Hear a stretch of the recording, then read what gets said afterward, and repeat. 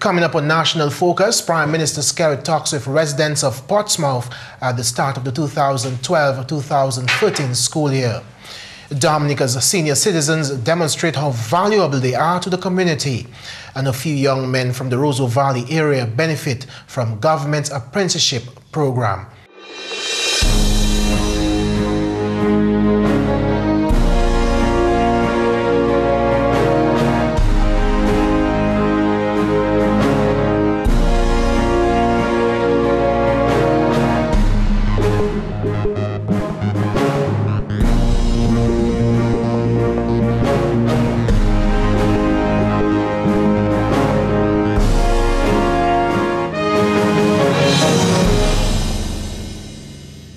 Hello, I'm Mervin. Welcome to National Focus. And I'm Jarna Hector. Thanks for joining us. Topping the headlines, Attorney General says greed is to blame for many crimes. And Finance Minister Honorable Roosevelt Skerrit speaks out against cheating employers.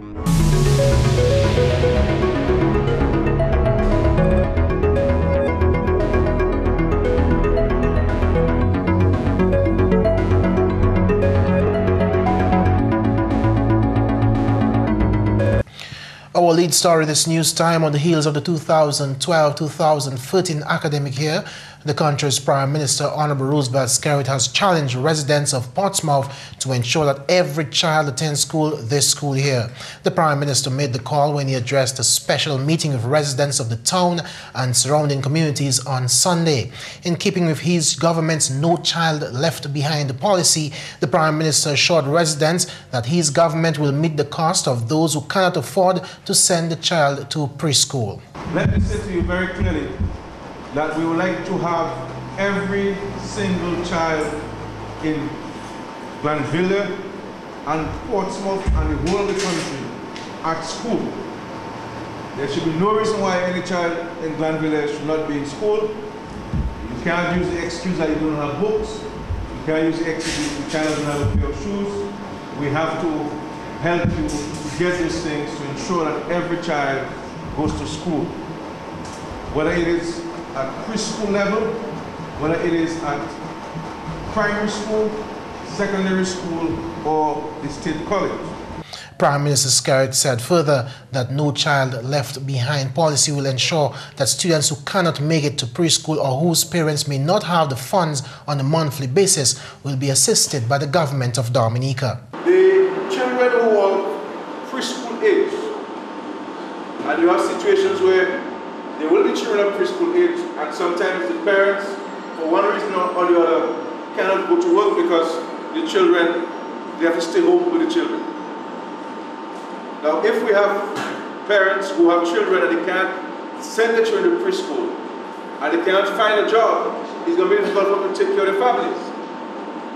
You understand? And therefore, I am here this afternoon to say to you that any child who is of preschool age, we should put those children at the preschool. And those of you who cannot afford, you need to let the parent know, you should let the government know, so we can help to pay,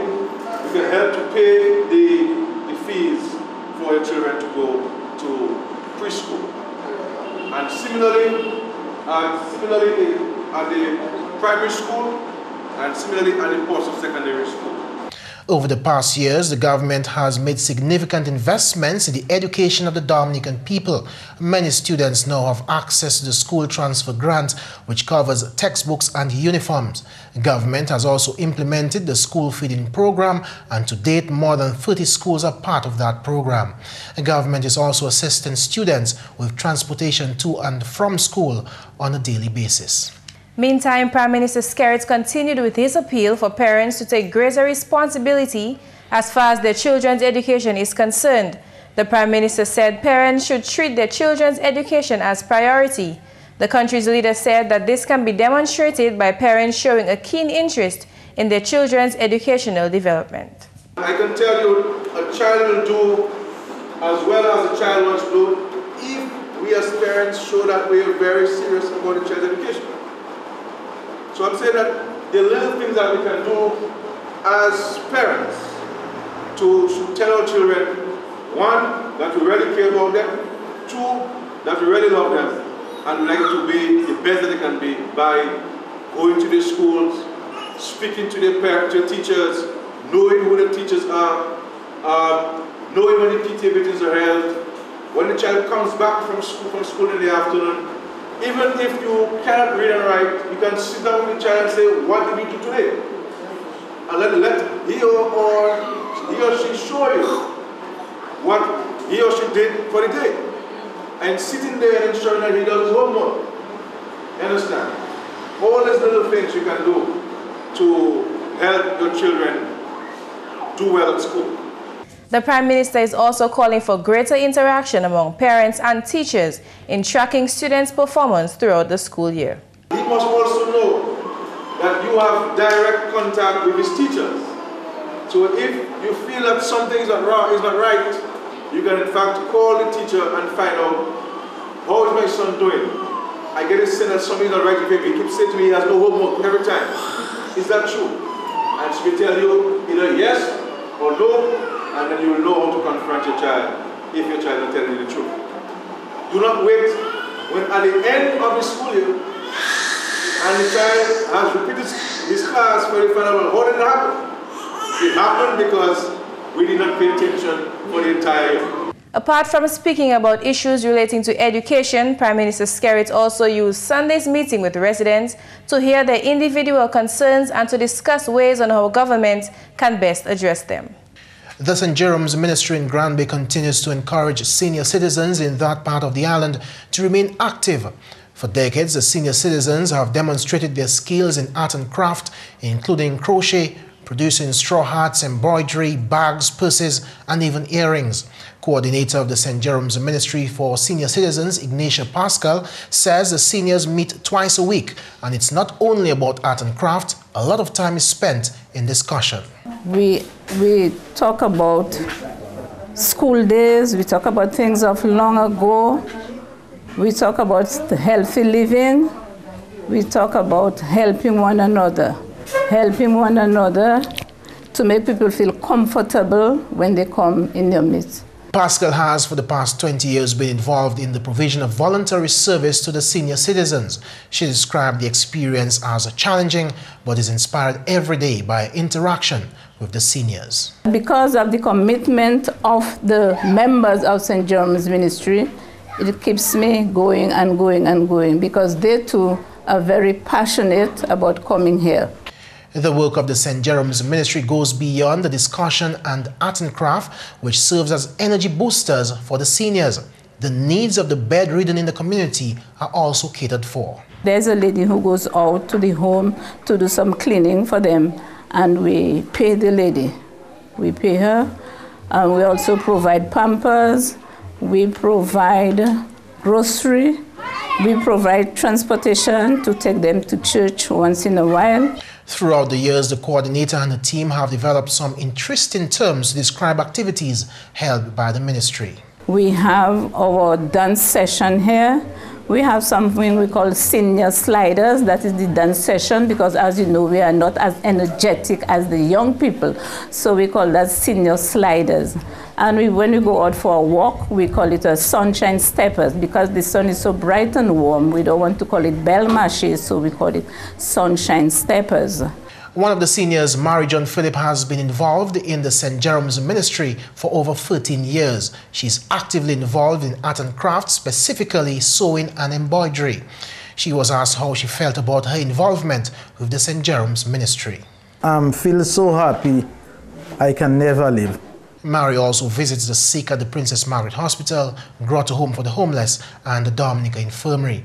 Last week, the seniors got a visit from the Dominica's Lady of Song, Ophelia Marie, who is also a board member of the Dominica Council on Aging. There is so much that they have to offer. Their intellect, their sense of values, all of the things that they did before us, so that our younger people can benefit from the goodness that is Dominica. Mary was impressed that young people were interacting with the senior citizens. It's true the emphasis is on older persons or senior citizens, but there are young people around here working together with them, and that for me is the kind of recognition we need for the work that the seniors have done and are doing. And the fact that the seniors themselves are willing to unpass the information that they have to younger people is fabulous. The Dominica Council on Aging has served as advocates on behalf of the island's senior citizens since 1993. In more news, Prime Minister Honorable Roosevelt Skerrit has taken a stand against government defaulters and cheating employers. Honorable Skerrit, while speaking at the commissioning of the new Monbruce water storage tank, recently reprimanded bosses who steal from the government and their employees. You cannot deduct from an employee's salary, pay, and keep it as if it is your own money. This is the money of the government that we need to fix up the roads that require tremendous attention, that we need to build hospitals because we have to build a new hospital, state-of-the-art hospital in Marigot. It's going to cost us several millions of dollars. And I have given a commitment to my friends in Bells that the last community requiring urgent attention in respect to water, that we should start the process as soon as possible. The finance minister also castigated those persons who are slacking on paying monies owed to the government. He said that those actions directly affect the country. And if the government sells you land or house, you can't be enjoying the spoils of that land or the house and pretend as if you do not owe the state. When you buy land from the private sector, you go to the bank and you take a loan and you pay the private person his full amount. So why do it to the people of Dominica? Why do it to the taxpayers? And why do it to the country? Honorable Skerrit said to defaulters that his government intends to collect on every outstanding debt. I want to say to us, my dear brothers and sisters, that revenue is going to be critical and the government will take in every action to collect its taxes. And as a Christian society, we have to render to Caesar that which is Caesar's. Dominica's Attorney General, Honorable Levi Peter, feels that a lot of the criminal activity of late can be attributed to greed. Speaking at the most recent Crime, Violence and Anti-Social Behavior panel discussion in Wesley, Honorable Peter opined that these crimes are usually not committed out of need. It is greed that causes most of the acquisitive crimes that we are seeing, the drug running, even some of the violence that is taking place, because a lot of that is linked with it. It's pure greed. The thefts that we're seeing, people stealing hundreds of thousands of dollars from their employer, not because they're hungry, it's greed. Honorable Peter went further to state that it is imperative for parents to teach their children to be satisfied with what their parents can afford. And a lot of that is tied in with the family, where I think, I don't want to get the impression that children or people will not do whatever they want, but I think a lot of it is that we are not giving the right discipline, the right training often to our children, so that they're not seeing the value in themselves in what they have. Because it's not because you have a big house and a big car that you are a decent person. There are many people who are poor, but proud and upright people. They may not have all the trappings, the materialistic things, but you can put your bag down there and they will not trouble it. They understand something my mother used to say, what is not mine doesn't burn my eyes.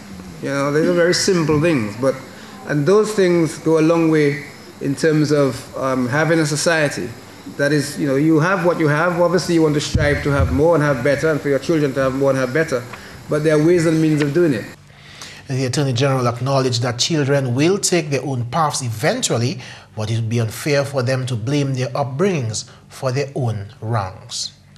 In more news, work is progressing satisfactorily on the Tito Gorge reception facility in Loda, which will consist of a changing area, bathroom and bar. A GIS news team accompanied the parliamentary representative for the Roseau Valley constituency, Honorable Dr. John Colin McIntyre, on a site visit of the project Monday morning, where a group of young men were actively involved in stonemasonry. The Tito Gorge has never really, received this sort of building that we're seeing happening right now. In the past, we've had little shelters around here, nothing of that standard. We saw it fit through the Ministry of Tourism, and I must compliment the Ministry of Tourism for developing this project in terms of putting this facility here. We saw it fit to come in as the Ministry of Trade Employment under the Small Business Opportunity, which is the apprenticeship program, where we decided to train some young men. These young men are being trained over a period of 9 weeks and are receiving a stipend of $50 a day for their training. The parliamentary representative is asking Dominicans to support these young men.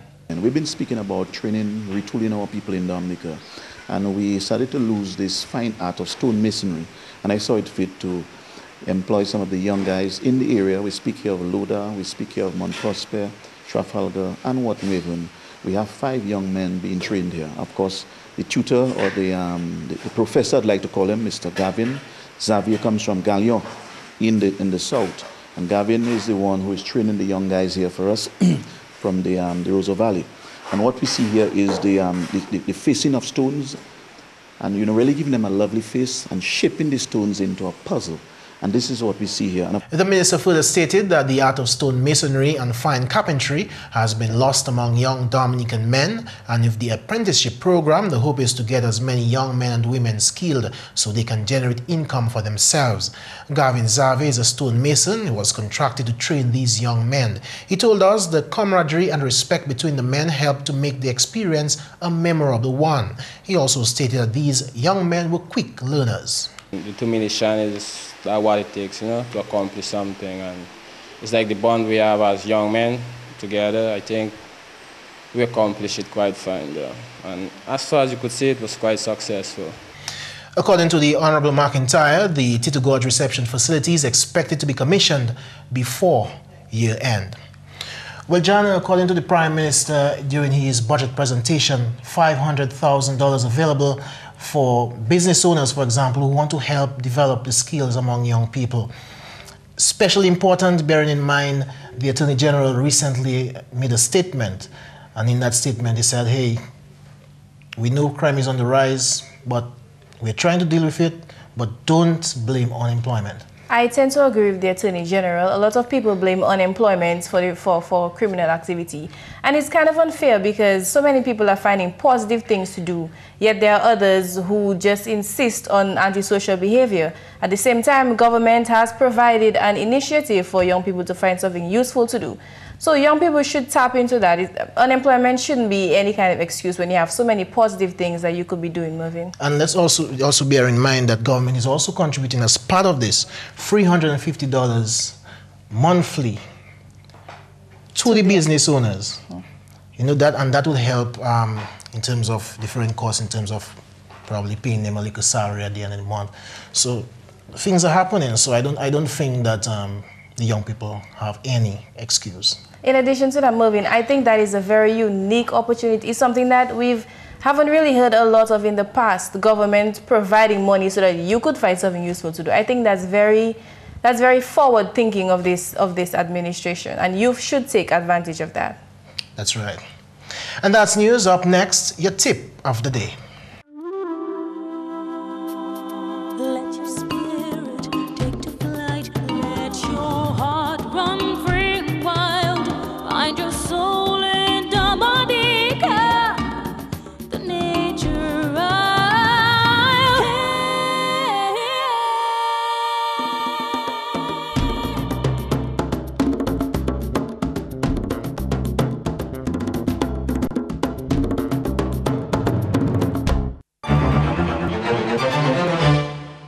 In today's tip, we'll discuss passions as a secret to happiness.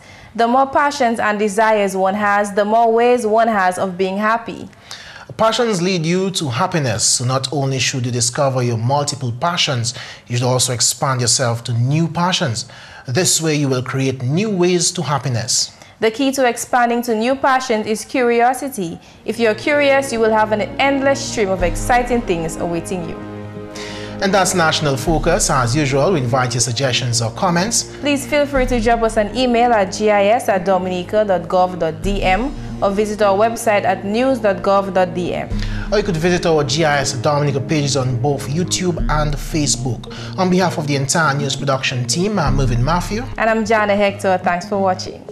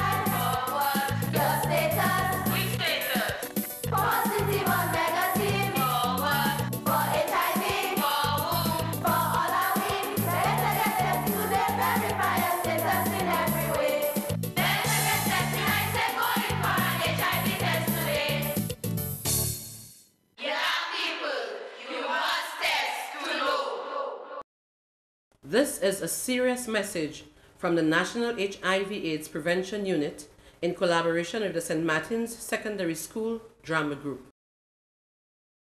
There's a point I want to share with you. They say there's nothing you can do about an earthquake. It's sudden.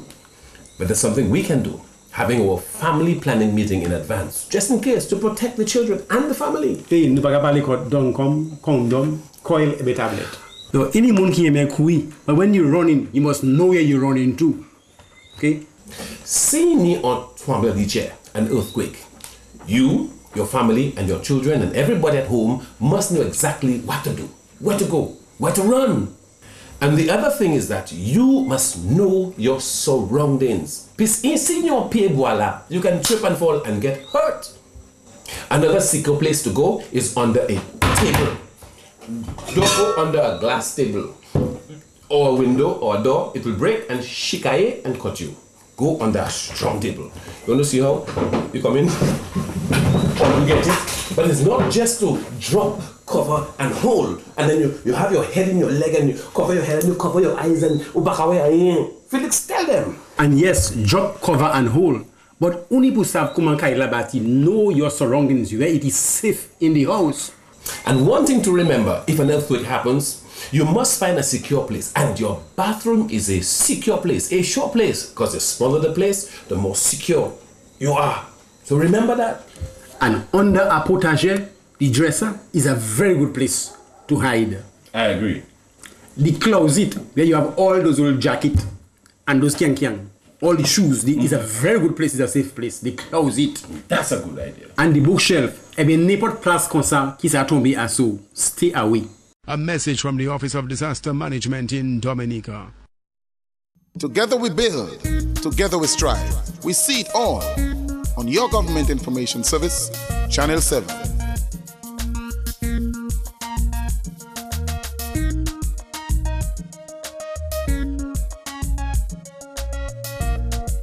This is the Government Information Service, bringing you all that you need to know about all that's happening in your country's development. GIS, you and your channel.